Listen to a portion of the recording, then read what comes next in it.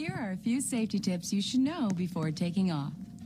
Watch your head as you step into the time travel vehicle. Once in, slide to the furthest seat. Adults, watch your head as the ceiling slopes down in the back. Remain seated. The safety restraint will be activated by one of Doc Brown's assistants. Keep your arms and legs away from the door. Take extra care that cameras and other personal belongings do not interfere with the safety restraint.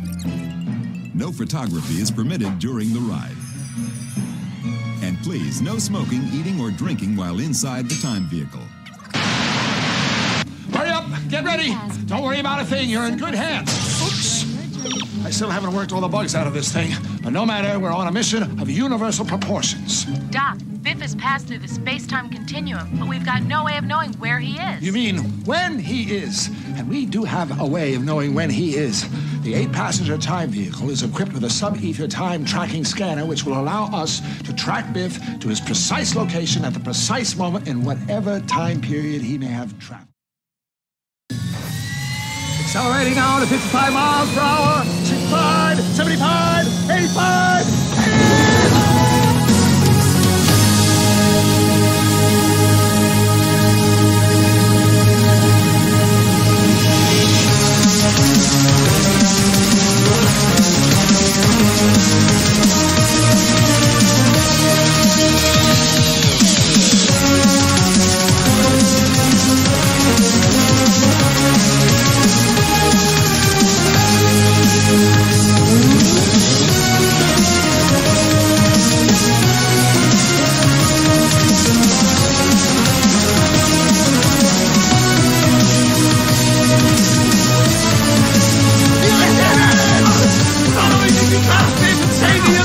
But you prove that my lady's invention is a success!